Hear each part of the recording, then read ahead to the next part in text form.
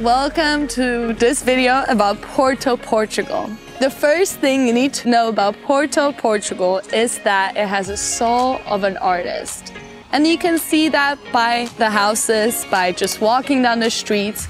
There's art everywhere and there's beautiful historical sculptures, plenty of museums. This city was built in the 16th century and you can see that all these buildings are very old and historical. Even the place we're staying has history in it. All these places that people live here every day have those beautiful tiles and they're just part of it. The way Portugal was created, it was just basically Spain gave a little piece to the people who discovered other countries and then it started rooting down. Now, Porto was one of the major cities and that's actually where the Douro River starts. With Porto, you get the ocean, the history, and most importantly, the best wine in the world. What I love the most about Porto is the lifestyle. I was just grabbing breakfast this morning and there was somebody who lives here and they were telling me about how they go to their favorite cafe every day, they grab lunch, they grab dinner, so you can really see that how people enjoy their everyday life. Now, not only has amazing wine, there's even better food, the seafood is great, and there's just so much to do. The apartments for most people are very small and they're not all that luxury. And you can even see that because our apartment, the bathroom is lowered down and there's not that many walls. So people are encouraged to spend time together. In addition to that, if you're looking for a place to be creative, Porto is it. It's very quiet, but at the same time, it has that city vibe. It's not very expensive. There's a lot of free things to do. So if you're on a budget, this is a place to be. Drinks are generally around 5 to 10 euros, which is pretty cheap comparing to where we're from. And food is around 10 to 20 euros for dinner or lunch.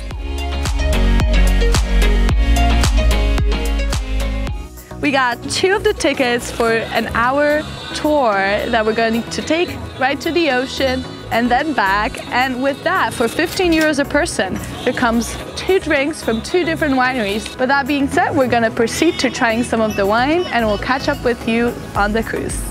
Right now is the best time to visit if you want to go to the most famous restaurants such as Flow. So if you're in for the good food and you're not huge on the nightlife, it's an amazing time to come because every restaurant is available and you'll find a seat for yourself.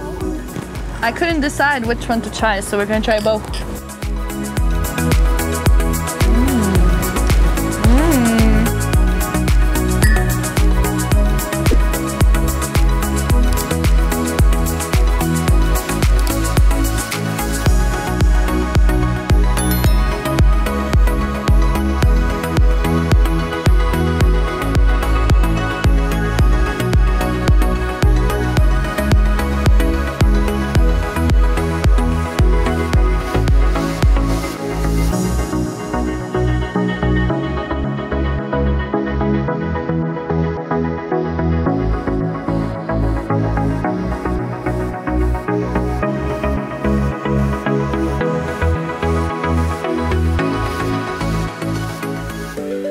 If you're looking for one activity in Porto, Portugal that is adventurous but not too dangerous, this is what you should choose. It was only 6 euros per person and it's absolutely safe. The cabin is closed, so if you're looking for a way to overcome your...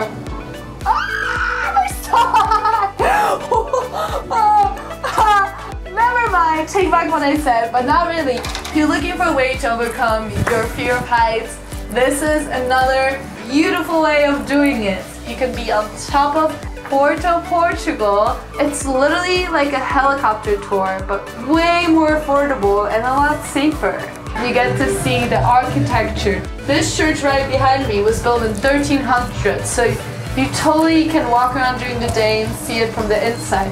But the way you get to see it from the top is just so much better. Ah! No, stay and what? Oh my god, keep your booty stable. Guess what? It's already over.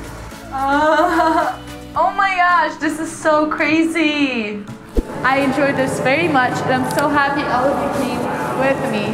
to be here. This view is just phenomenal. You have to come here and spend €6 on this train and experience these wonderful views. Not only this is a great place to visit, but this is also a very Instagrammable location. You have to come here and take some pictures just to show off. The best things in life are free, and this is a proof of it. This bridge is totally free to walk, so after you're done taking your tram in the sky to this beautiful Douro Valley, you can finally enjoy this walk. It's so scenic, it's literally beyond my words. You get to see the entire city in a glimpse, and it's super short, it's convenient, it's easy, and it's just beautiful. Most importantly, it's free, and that's why I love Porto, Portugal. It's super affordable, and you get to do the best things in the world for literally free. And what else do you need? Porto is the type of city in Europe that if you want to take yourself to the 13th century, you surely can. Just go visit a couple castles in Porto, Portugal. It literally, if you're a history buff, I highly suggest you come here and check out all the castles. Really get to know how things were like in the past. This is a train that's an elevator train. It takes you from down all the way to the up, like a train does, but also an elevator. So it's a train elevator.